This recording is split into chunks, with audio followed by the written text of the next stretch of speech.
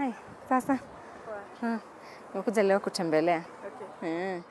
At the age of 15, Lydia Anyango had her first crimson tide. Anxious and elated at the same time, she braced herself for her journey into the next phase of womanhood.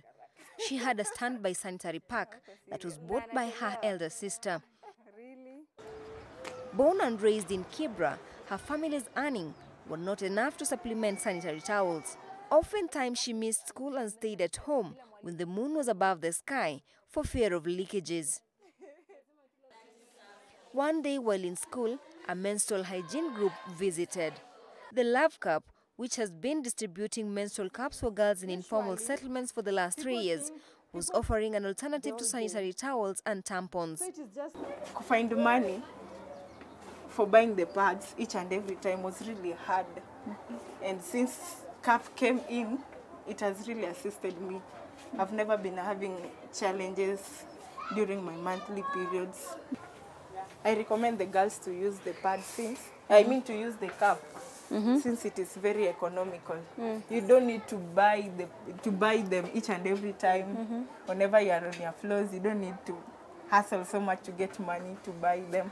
Yeah, it's very economical. Menstrual cups are made of medical silicone and could last between 5 to 10 years. Unlike tampons and pads, cups collect menstrual fluid rather than absorb. One cup goes for 1,500 shillings and can last up to 5 years.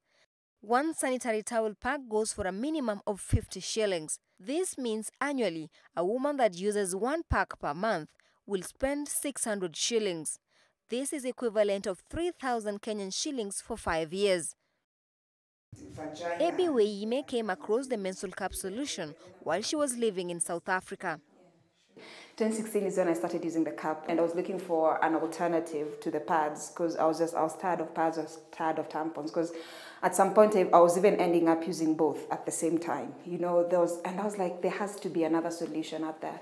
So I started using it in 2016, and that's how I ended up. I loved the product so much. When I came back home, I was asking my friends, do you guys know about the cup? And everyone's like, nope, what is that?